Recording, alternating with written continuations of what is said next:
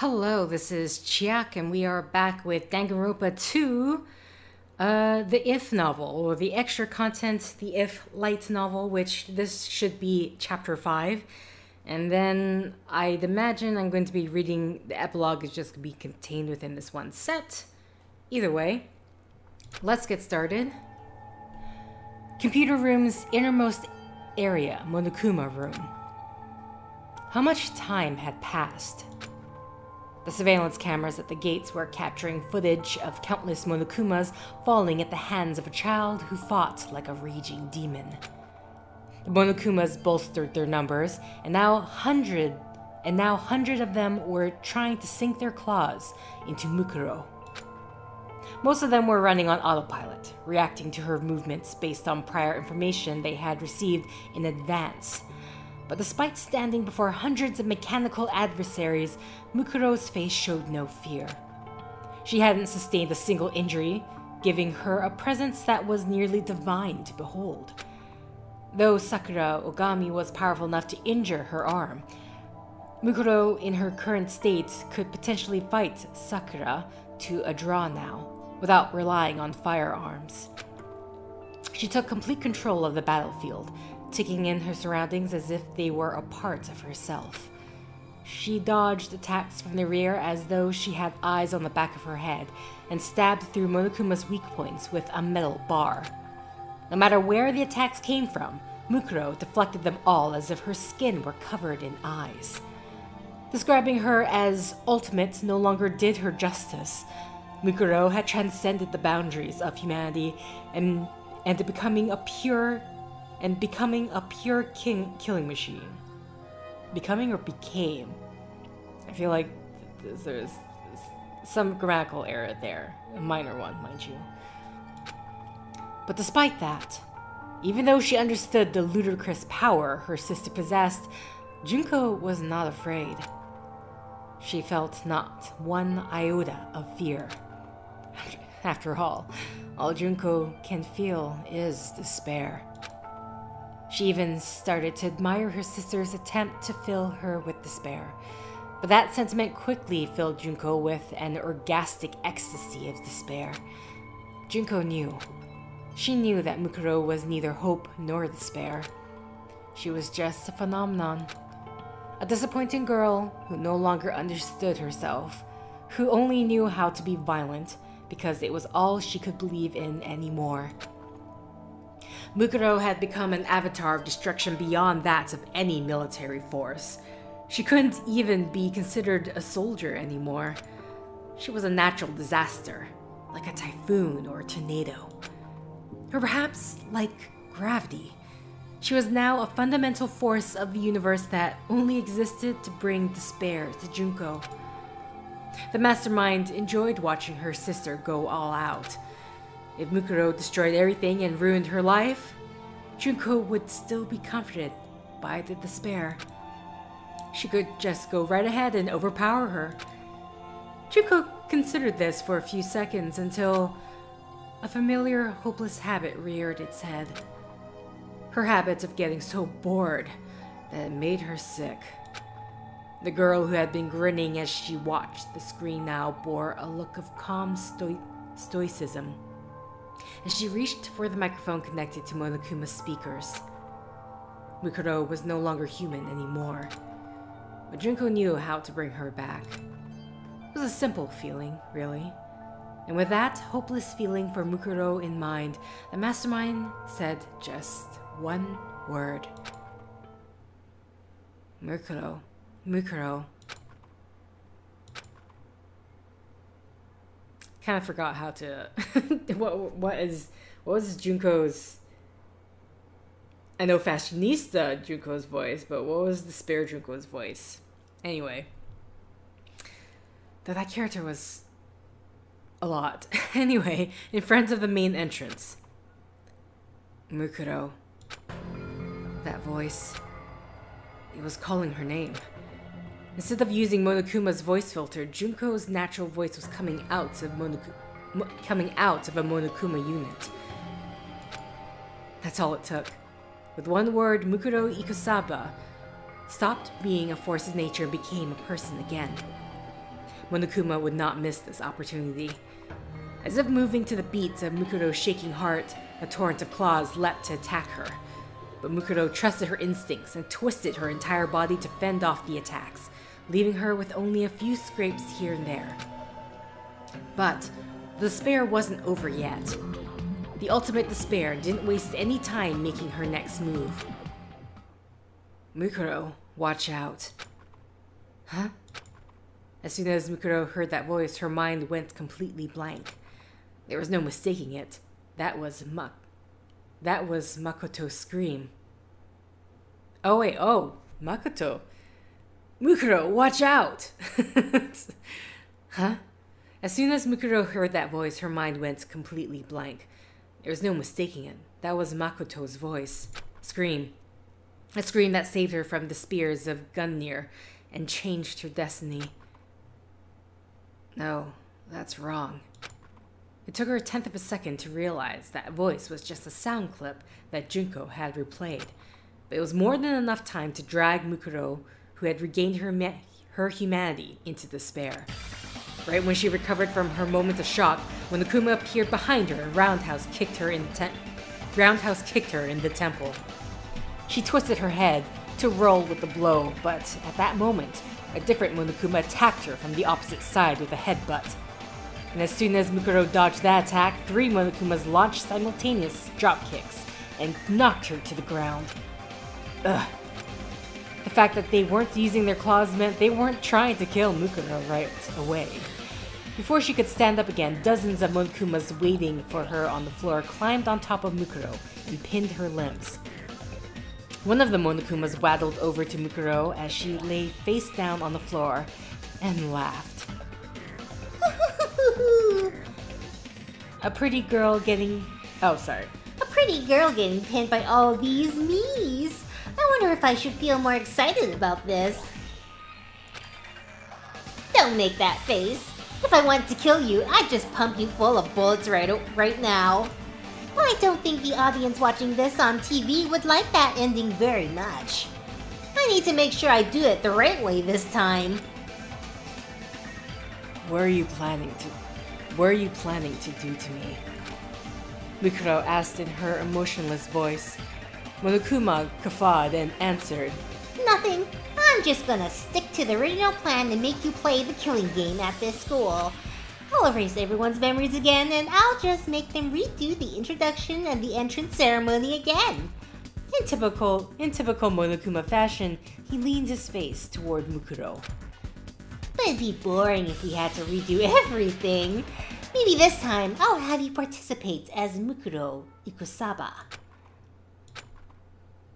I'll take away even more of your memories like I did to that irritating detective girl. You'll just be a poor little girl with no memory at all. As Monokuma talked and wiggled his body from side to side, the other Monokumas danced and twirled around. Amid this fantastical scene, Monokuma continued to describe his hopeless plan in a nonchalant manner. At first, you'll be the girl with amnesia, and everyone will feel sorry for you. But as they unravel the mystery of this academy, they'll find out who you really are. It's exciting to think how they'll treat you when that happens. Knowing you, you'll probably kill someone purely on instinct. Maybe I should rethink my rules about self-defense. You can't. Her memories would be erased. There was nothing she could do about her classmates hating her, but losing even her childhood memories would mean her connection to Junko would be severed as well. Even if Mukuro had no interest in the world, that was unbearable even for her. I've heard of New Game Plus before, but this is the first time I'll get to see a New Game Minus. Should I tell you up for fun? Or maybe we should make this game even more masochistic. Forget hard mode, very hard mode. Forget hard mode, very hard mode, and inferno mode. Wanna just skip ahead to impossible mode? Maybe I'll erase your memories after I drag you on a motorcycle, pummel you with 1,000 baseballs, burn you at the stake, and crush you with an excavator. Mukuro knew what Monokuma was talking about. He He was describing the tools they had prepared for the various executions they had planned for the students. After everyone reintroduces themselves, they'll walk around the school grounds and eventually find a flat-chested girl with amnesia, covered in bandages with Fenrir tattoos on her right hand. I'd bet a certain fan base might get off on that. If this were a game, that would increase sales by 500%! Though Monokuma sounded like he was joking, everything he said was deadly serious. As evidence, Mukuro heard a rumbling sound off in the distance. Now then, your sweet ride is on its way!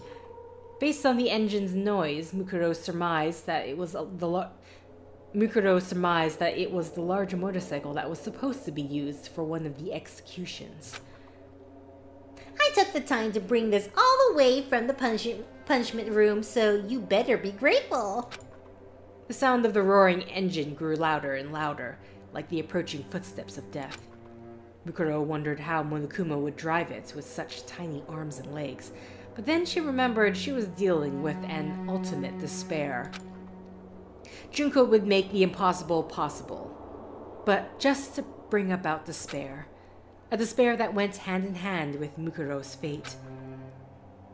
Did I fail?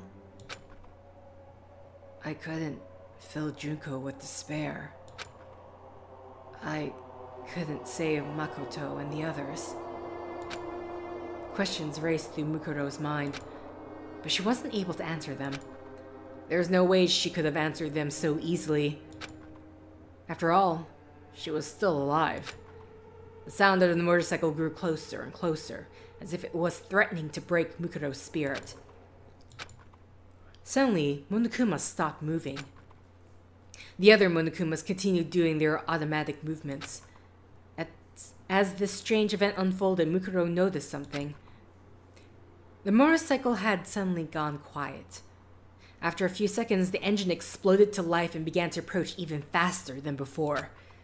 Only a few seconds later, what appeared in front of the main entrance was an enormous motorcycle that plowed through groups of Monokumas like a predator hunting its prey. The rider of this motorcycle was none other than Mondo Owada. Mukuro and Monokuma were both visibly shocked by this turn of events. Instead of addressing them, Mondo accelerated the motorcycle he'd stolen from Monokuma directly toward Mukuro. Just before his front tire touched Mukuro, he popped a reverse wheelie and turned the entire motorcycle around.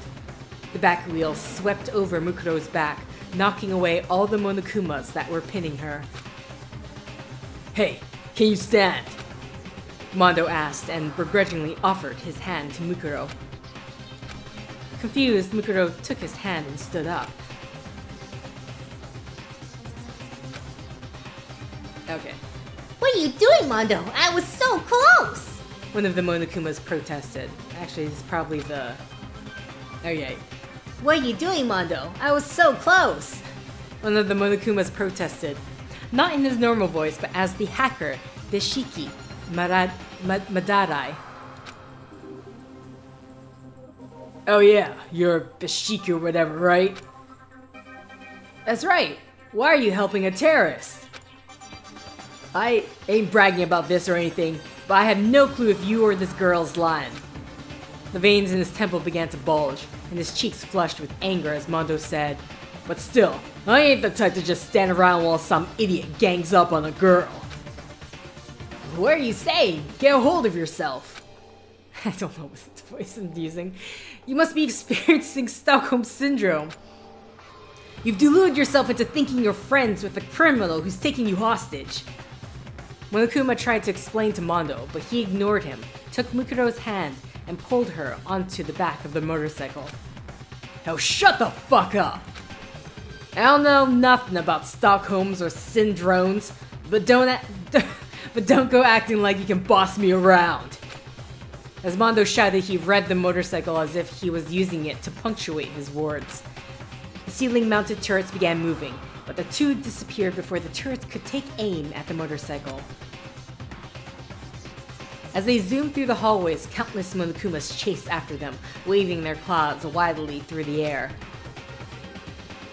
"Why asked Mukuro. Huh? Shouted Mondo. His voice was even louder than the sound of the engine. Don't get the wrong idea. I don't trust you at all. He lowered his voice slightly, as if he were whispering to himself. But still, I don't know why, but I feel like I could trust what he said. He? Inquired Mukuro. But there was no time for questions. The units leading the Monokumas chasing after the motorcycle had almost caught up to them. And then, like the enormous maws of some fearsome creature, they brandished their claws in perfect unison. At that moment, the motorcycle zoomed by a certain girl. A girl whose fighting abilities surpassed that of any normal human, the strongest girl on Earth. With a fighting spirit that defied comprehension, the ultimate martial artist kicked off the floor. A sound even louder than the motorcycle engine filled the room. When Mukuro looked back, she saw Sakura landing on the floor, sending the pack of Monokumas flying several meters away. Sakura? If she heard Mukuro mumble her name, Sakura didn't acknowledge it. Like a statue of a fearsome god king, she calmed her breathing as she stood before the pack of Monokumas, ready for battle. Your pursuit methods seem unbecoming for one who claims to be the ultimate hacker. An overpowering aura seeped from her skin, and her skin shimmered as an intense heat began to fill the hallway. Unlike the power of Mukuro's sheer violence, this was the power of martial arts. Mukuro froze the air around her, and time along with it, but Sakura was generating enough heat to boil space itself as she stood before the Monokumas. With that heat stinging her back, Mukuro looked ahead. Hifumi and Chihiro were cautiously peeking from behind the door leading to the dorms, while Aoi and Taka kept watch from inside the building. After passing them by, Mondo slowed down the motorcycle as he reached the front of the cafeteria and turned into a complete stop. The other students looked warily at Mukuro. But among these students, Mukuro noticed two people who weren't regarding her with suspicion.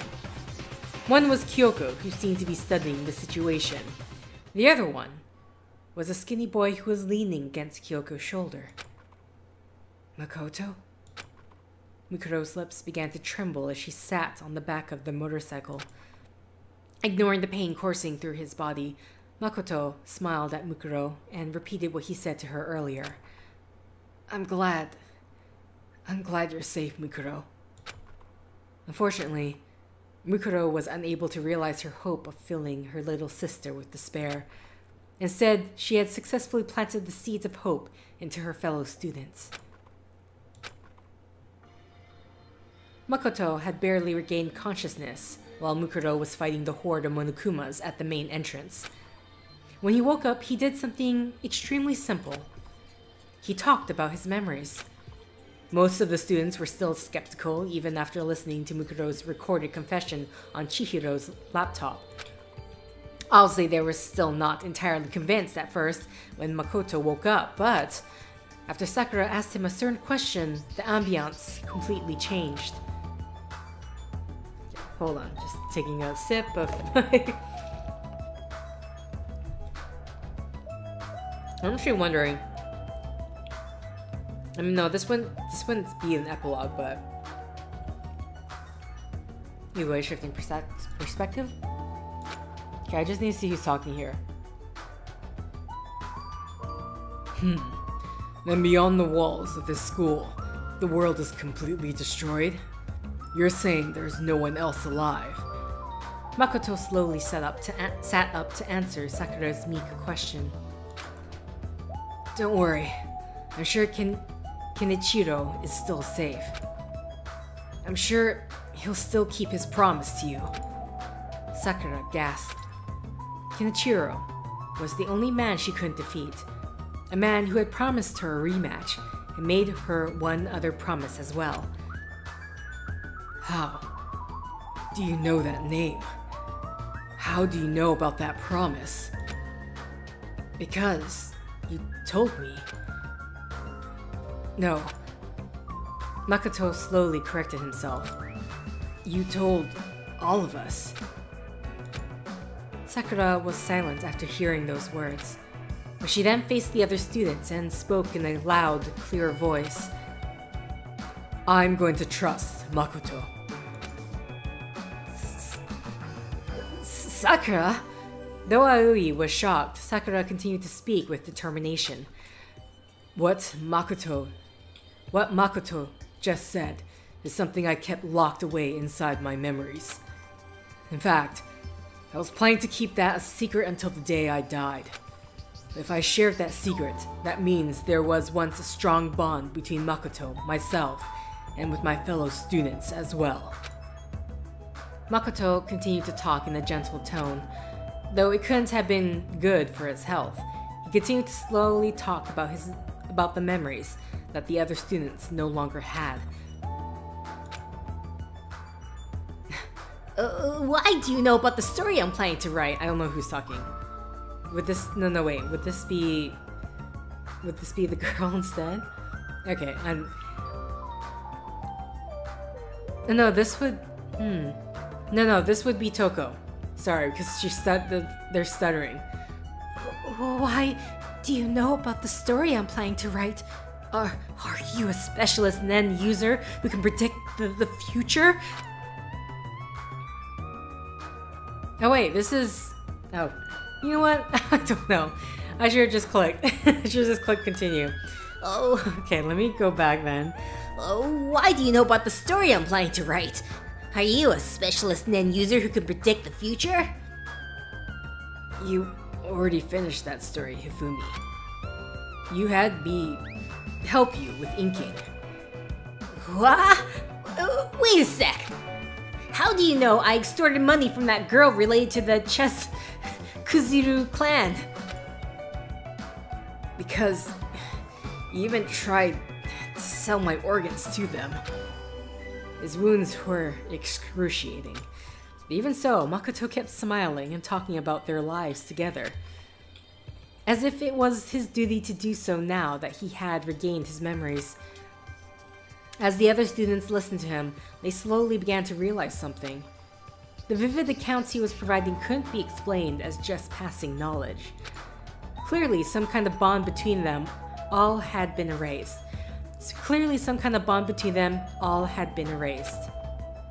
Only Byakuya remained cynical. There's no way I would have grown closer to any of you.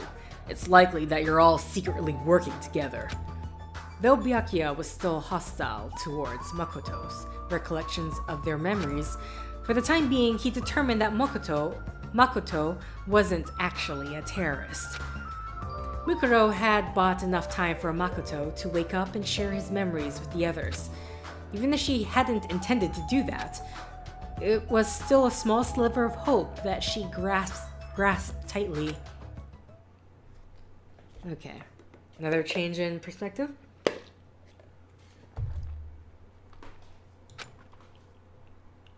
And now, as she looked at the boy who had smiled at her, Mukuro didn't know what to say. She couldn't think of anything to say at all. The battle was over, and Mukuro was now back to being a disappointing girl. She turned away from everyone's face and apologetically climbed off the back of the motorcycle. But Makoto saw her and slowly opened his mouth to say, "Thank you, Mukuro. You saved my life."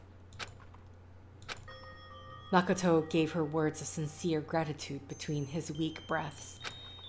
Mukuro couldn't bring herself to look at him as she mumbled to herself. "Why? Huh? If Kyoko told you, then you already know what I did, right?" After regaining his memories and learning the truth, Mukuro should have been nothing but a hated traitor to him. Why would he smile at someone like her? Mukuro kept her head down. Makoto smiled, as if he was unsure how to respond, and said, "Well, I guess you're right. But you also saved my life many times during these past 2 years, and..." Makoto took a deep, quiet breath and smiled at Mukuro again. You're my friend. We all spent time with each other. It would be great if you could look for a different path, not despair. And if there's any way I can help you, I will. Do you really think I can walk another path at this point? I don't know what you can do, or even what you can do, but I think it's more important to look for that path instead of actually finding it.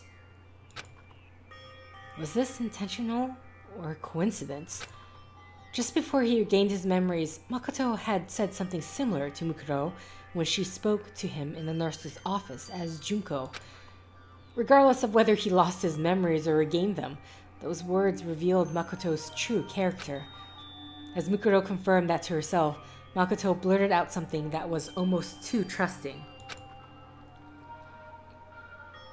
And it's not just you. Even Junko can. But he was immediately interrupted.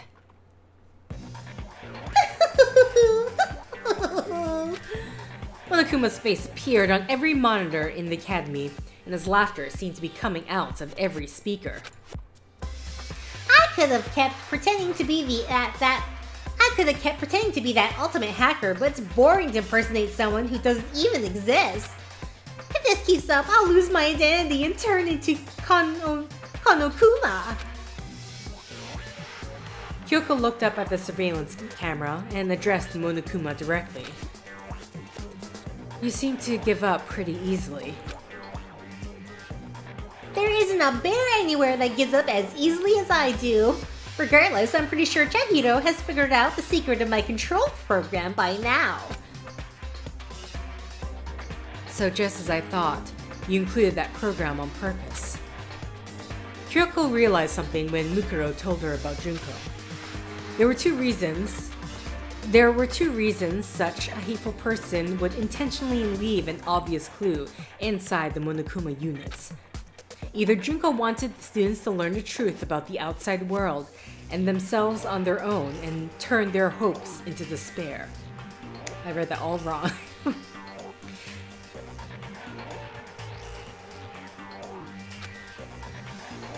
Either Junko wanted the students to learn the truth about the outside world and themselves on their own and turn their hopes into despair, or she was looking forward to that clue resulting in her own plan being undone, which would allow her to feel despair toward herself.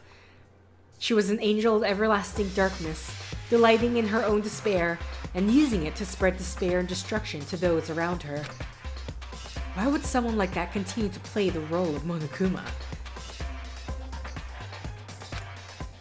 Actually, I set that program for Chihiro to discover if she happened to be one of the final 5 survivors. I feel so sad and empty that my preparations was a waste. But I'm going to think about it positively. The word retreat doesn't exist in Monokuma's dictionary. Nervousness began to grip the students as Monokuma continued talking in his relaxing, uplifting voice. Now then, it looks like everyone's here, including Toko, who's still tied up in her room. So let's start the heart-throbbing, exciting, special graduation exam. I totally forgot that Toko was tied up. Huh? The students broke out in noisy confusion, but Monokuma ignored them and kept talking. Don't think about it too hard. Relax. Change relax to Rupert. What? Change Elax to Rupert? I have no idea how I'm supposed to pronounce that.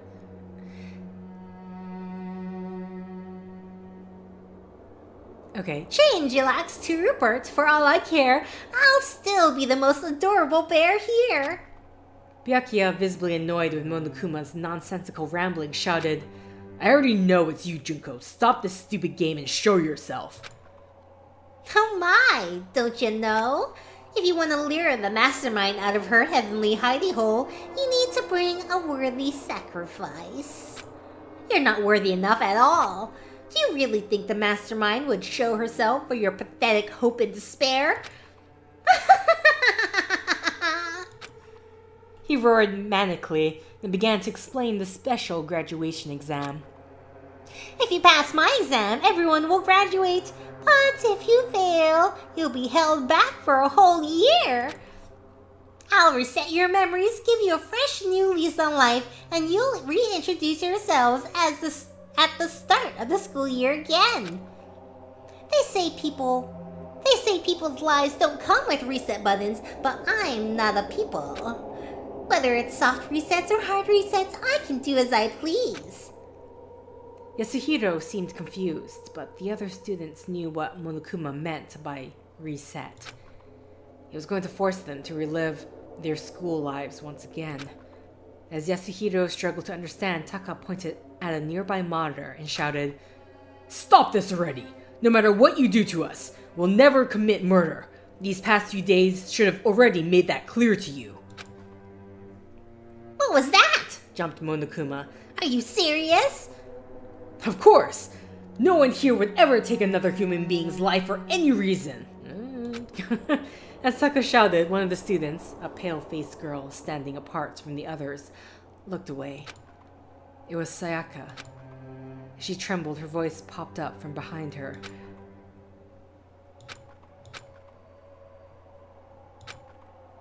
What do you think, Sayaka? She couldn't even turn around from sheer terror, but Sayaka knew. She knew Monokuma was standing right behind her. Do you really think none of you will become a killer? Monokuma leaned towards Sayaka and asked her a question only she could hear. By the way, Sayaka, why did you go to Makoto's room when nothing strange had happened yet? Did you two have an inappropriate relationship? What would your fans think if they found out you made a move on a boy by sneaking into his room? Or were you there for some other reason? She could barely make a sound, much less scream, as her trembling worsened. Monokuma had nothing to gain by cornering Sayaka and toying with her emotions like this. He simply wanted to see the young singer fall into despair over her true character. And for that reason, Monokuma did not relent. Hey! What were you trying to do to your close friend you've known for the past 2 years? Her determination from last night blended with the memories Makoto had recounted and ate away at Sayaka's mind like a disease. As her mind began to rip itself apart, she fell to her knees. A clear ball flying at just under 105 miles per hour struck Monokuma in the mouth with enough force to sink into his face. The speaker in Monokuma's mouth was immediately destroyed as his body rolled into a wall and stopped moving. Sayaka came to her senses and looked where the ball came flying from. She saw Leon breathing heavily as he stared intensely at Monokuma. Yasuhiro grabbed him and yelled, Dude, why'd you do that, Leon? That crystal ball is really valuable!" Leon had stolen Yasuhiro's crystal ball and thrown it at Monokuma. "That Monokuma bastard was trying to take Sayaka hostage. What was I supposed to do?" "Dude, that crystal ball cost me $2 trillion! $2 trillion! They don't even print that much money anymore." "Oh, bullshit. Besides, if the world is all screwed up, what the hell are you gonna need money for anyway? But if it's safe out there, I'll just join the major leagues or whatever and pay you back." Well, I could pay you back doing something else besides baseball." As those two argued, Sayaka fell to her knees. "Hey!" shouted Leon, running towards her. "Sayaka, are you okay?" She looked at him and stared blankly. "Leon?" She made up her mind as she raised her head as she said, "There's something I need to confess to you later." "What? Seriously?" Sayaka was staring at Leon so intensely that he briefly forgot about the current situation. "Not just you, but to Makoto and the others too." Sayaka had made up her mind to confess the sin that was weighing heavily on her heart, but Leon seemed not to hear the latter half of her remark. He ran back to the others, slapped Hifumi and Yasuhiro on their backs and shouted, "Alright everyone, let's ace this exam or whatever and get out of here already. There's no way I'm going to let my happy memories of this place get taken away."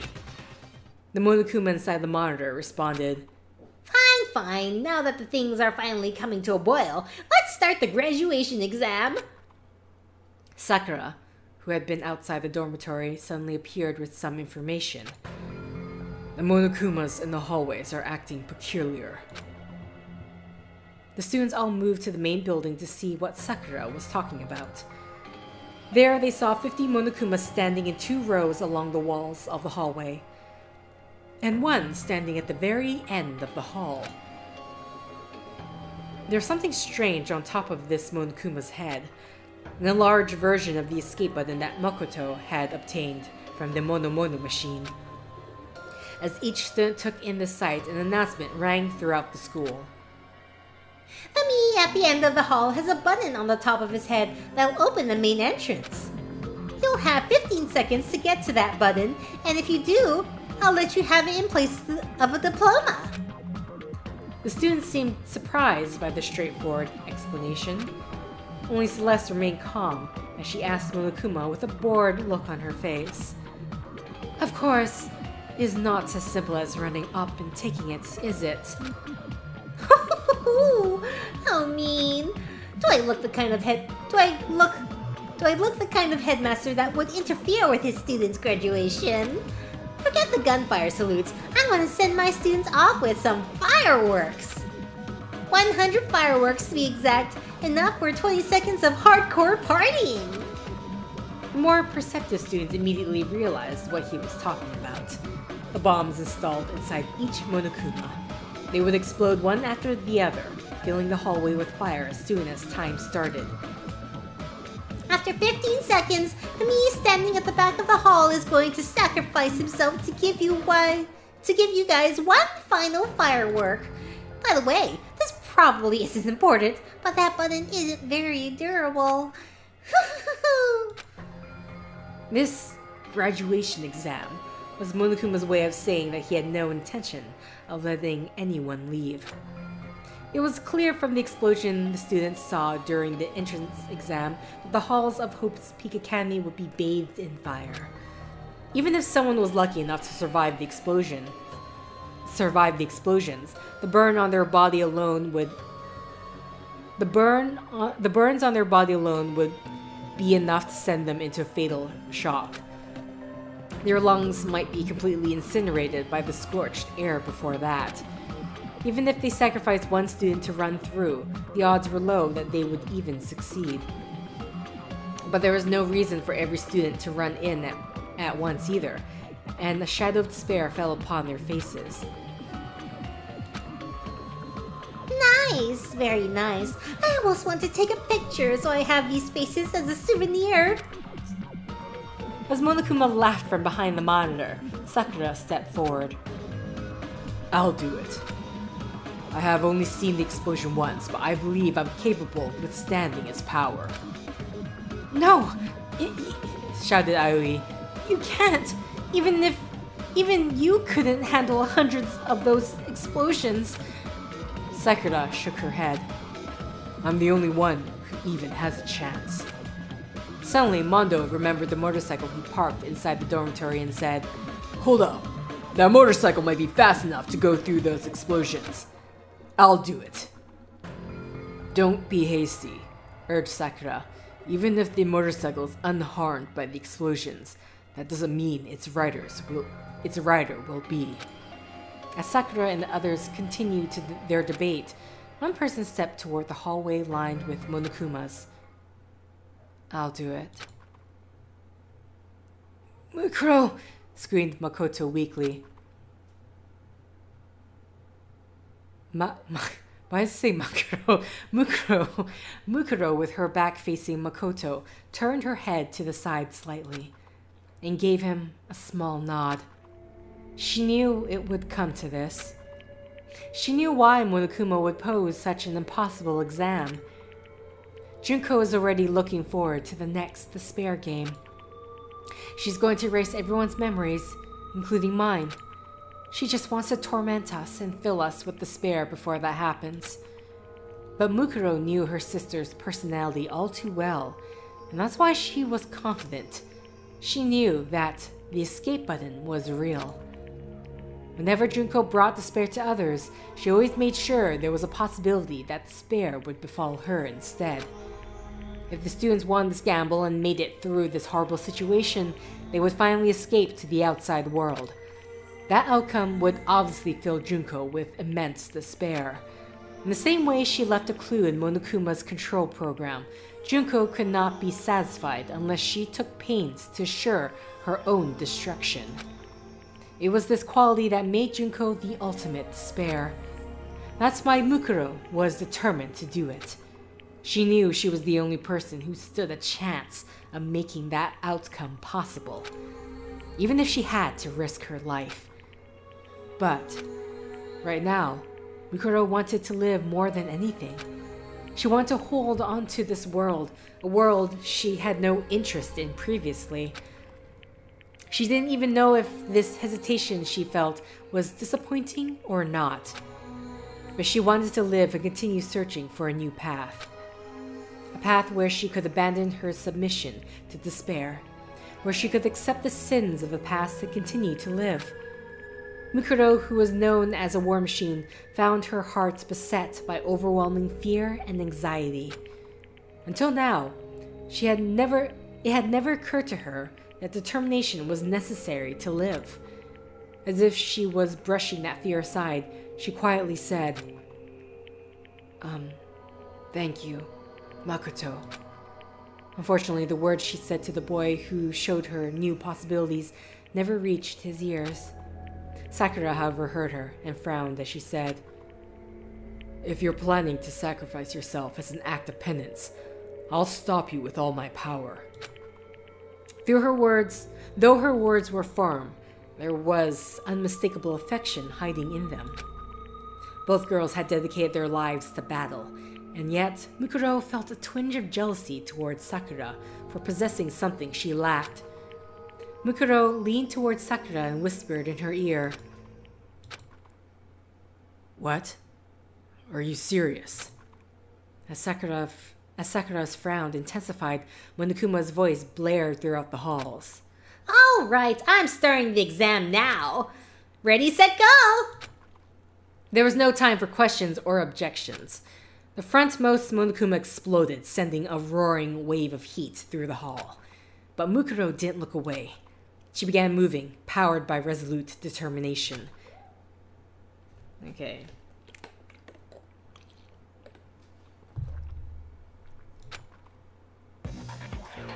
Monokuma room. As soon as the graduation exam started, the mastermind focused her control entirely on the Monokuma holding the escape button, and completely synchronized her field of vision with it. She knew what was going to happen next. She could predict what her sister Mukuro would do in this exact situation, where she would choose to focus her superhuman skill with weaponry. And so, through Monokuma's eyes, she watched the scene unfold exactly as she had predicted. A pointed metal bar burst through the explosions, heading straight for the weak point of the Monokuma holding the escape button. Specifically, it was aiming for the point where the bomb's detonation system and Monokuma power source overlapped. It flew straight and true as if it had been fired by a master archer. In order to bring despair to Monokuma, and by extension Junko as well, a super soldier known as Mukuro Ikusaba threw the pipe like a spear so it could attack the same weak point she had pierced in the nurse's office. As explosions filled the hallway until only fire remained visible, the spear's speed and precision as it soared to its target defied all human logic. But the mastermind knew. She knew Mukuro had used her power to fill the world with despair. Power was all that disappointing girl had. But that power was useless against Monokuma. The mastermind had predicted that Mukuro would put all her effort into that throw, and Monokuma caught the metal bar perfectly between his hands. The force of the throw knocked Monokuma back several yards, but the pointed end of the bar never pierced through his chest. Well, that was disappointing. The mastermind turned to look, or maybe I should probably do that in Juko's voice. Well, that was disappointing. The mastermind turned to look at a different monitor. She wanted to see the look on Mukuro's face as she realized that she failed to strike Monokuma. The despair seeing the final Monokuma explode right before her eyes, completely obliterating the escape button. She wanted to sear this memory of her disappointing sister's final moments as her newfound hope sank into a dark pit of despair. On instinct, she turned her attention to the surveillance camera that hadn't been destroyed, but instead of seeing Mukuro and the others, she only saw Sakura, who looked as though she had finished launching an attack. She only thought it was strange for 1 second. But then the hopelessly powerful mastermind completely understood the situation and shifted her point of view to Monokuma. But because of that single second, Junko would feel just a pang of despair. Ready?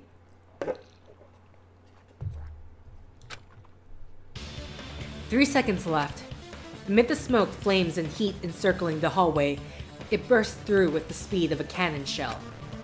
It glared at Monokuma with hot, boiling eyes that betrayed their icy expression on its face, and then, sharply, swiftly, strongly, it transformed into a living weapon that cuts through everything, revealing its true form in that hall of despair. 2 seconds left.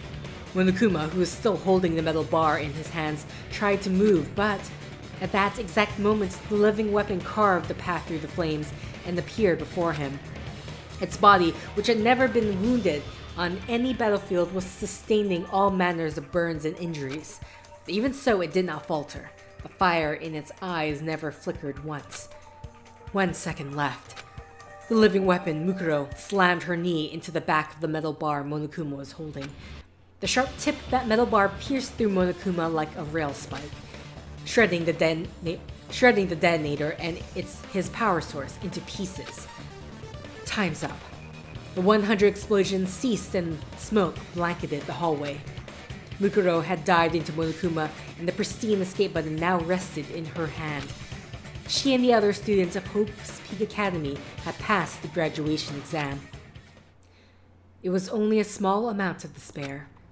Monokuma had tasted it in only 3 seconds. First floor, hallway. Junko. Mukuro looked down at Monokuma. He could no longer move or self-destruct. When she spoke to him, a static-filled voice emitted from his mouth. It seemed his communication function still worked. Woohoo! I never expected you to do that! He still sounded like Monokuma. It seems his voice modulator was unharmed as well. I must have overestimated you. I never thought you'd need anybody's help on the battlefield.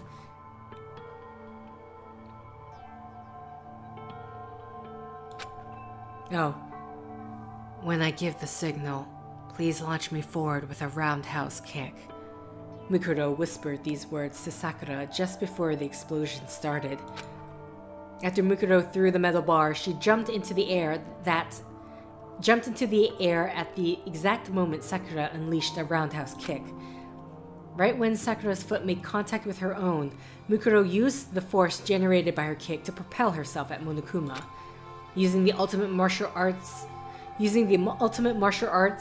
artist's superhuman attack like a springboard, she shot herself through the air like an artillery shell. Artillery, I can't say that word right now. Enduring intense heat, shrapnel, and blood-draining G-force, she stayed conscious as she charged through the hallway engulfed with explosions and despair. Mukuro trusted Junko. She trusted Junko to predict that she'd throw the metal bar and catch it accordingly.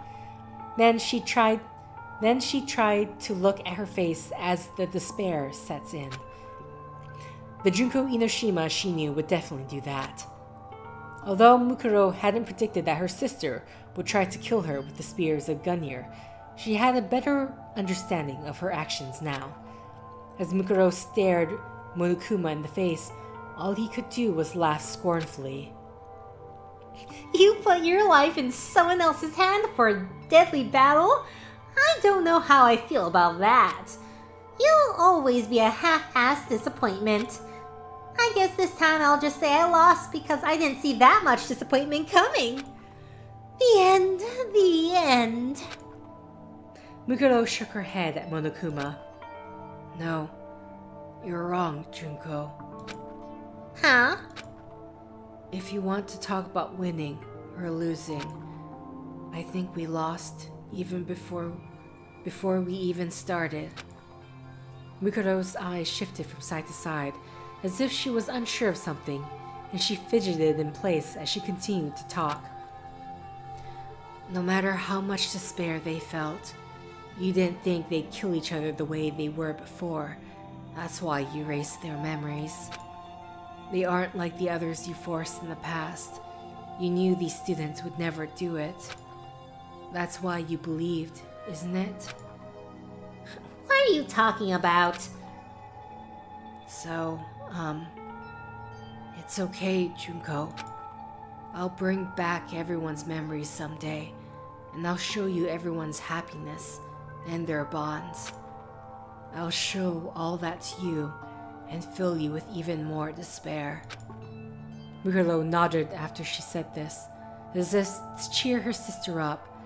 After several seconds of silence, Monokuma responded, You finally beat me this one time, and that lame speech is the best you can do? You're such a disappointment. You never fill me with despair. It's just constant disappointment. After pouting like a sore loser, Monokuma continued to speak in his usual tone. But you guys will be back. And when that time comes, I'll invite you guys to a wonderful place. I found out about this fun island while I was running things here. Monokuma's laughter filled the room before the static finally cut out, and his remains fell silent. He wouldn't be talking again anytime soon. The mastermind was already preparing a new despair to bring to the world and to the students of Hope's Peak Academy, Junko included. In the end, the mastermind stayed in her Monokuma persona until the very end, and Junko Inoshima never showed her face again. It was as if she resented the despair Mukuro had given her. That thought almost filled Mukuro with despair. But when she heard her classmates calling for her, she sealed that despair deep into the depths of her heart. From now on, she would seal away all her despair. And one day, when she can give Junko the perfect despair, she'll unleash all that despair she'd stored and plunged with her sister into a dark abyss. I won't leave my little sister alone. In the end, that was the first hope the disappointing older sister had felt since she was a child. Okay, I'm gonna assume this next part might be the epilogue.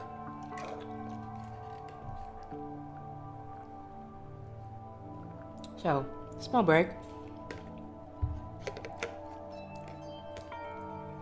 I wonder... Okay, anyway, let's continue reading. Several hours later, main entrance.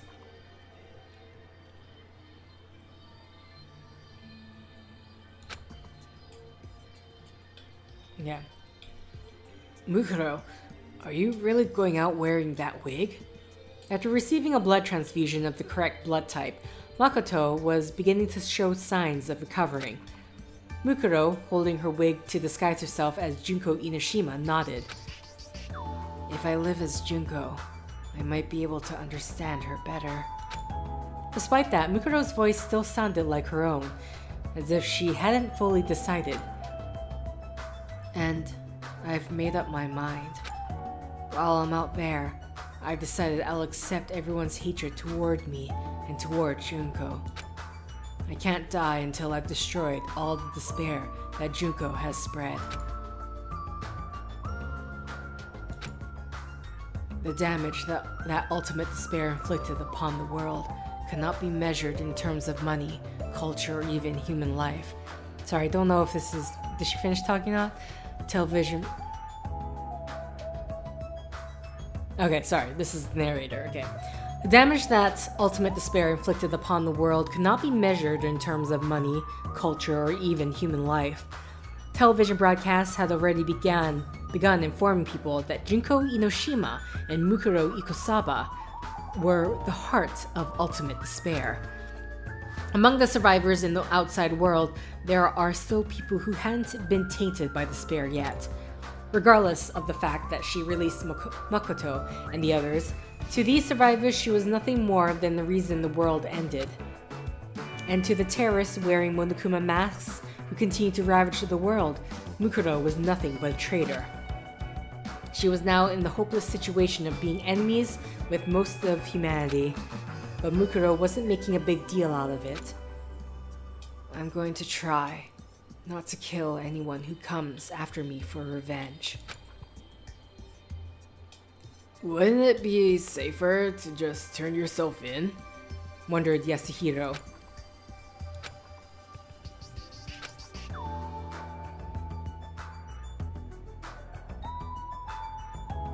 Well, you might just get executed instead, but you could live to be an old lady if your trial keeps getting pushed back.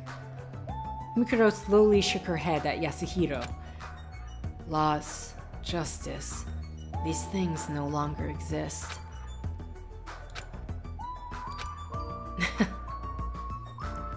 Is it really that bad out there? Maybe we should just stay in here. Byakuya glared at Yasuhiro with contempt. Ignorant idiots should just shut up. Your fate won't change whether you stay in here or not. Though he was shocked to learn the Togami Corporation had been destroyed, Byakuya continued to remain firm and proud, even toward Mukuro. You are a rare asset, continued Byakuya, so I will let you live for now. Depending on your actions, I may consider forgiving your crimes after I built a new world. Only a Togami would boast that they're capable of forgiving the crime of ending the world. You don't need to do that. I don't plan on just surviving. After turning away from Byakuya, Mukuro looked at the other students. Everyone was reacting in their own way. Kyoko had a look of quiet preparation. Toko, having just changed back from Genocide Jack, was panicked and confused. Mukuro looked back on the 2 years she spent with them, then turned to Makoto, who shared the same memories as her, and gave him the escape button.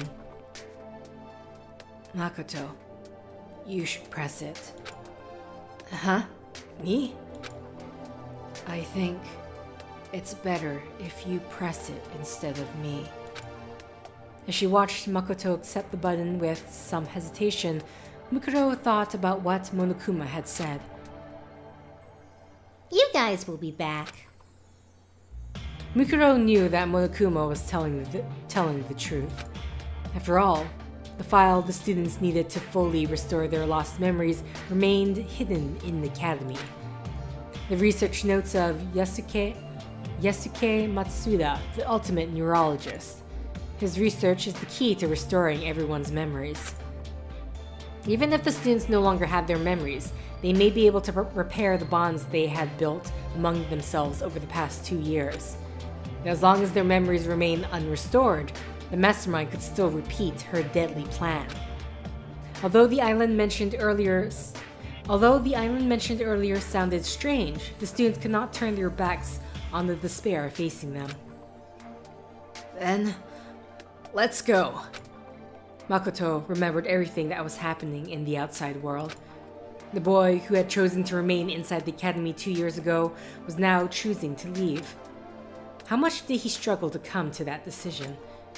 But he was determined to face the despair awaiting him outside and hid his internal conflict from the others. By protecting Makoto's hope, Mukuro would bring despair to her beloved sister. But she no longer knew if the end result of her goal would lead to hope or despair. She pulled the wig over her head and hid her face with her hands. Was she smiling because hope was waiting for her? Or was she crying because her path would lead to despair? When she lowered her hands, her face was devoid of all emotion. Mukuro no longer knew what expression she would wear on her face.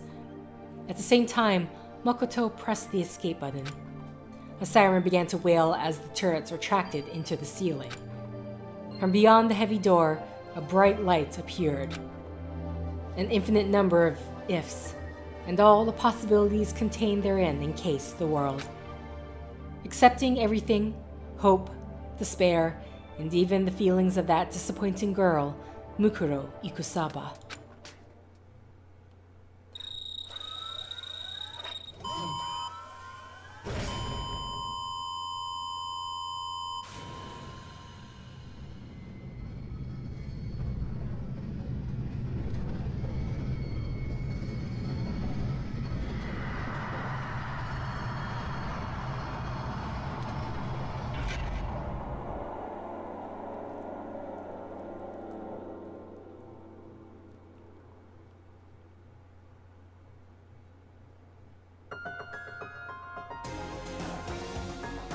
Alright, okay, that was it.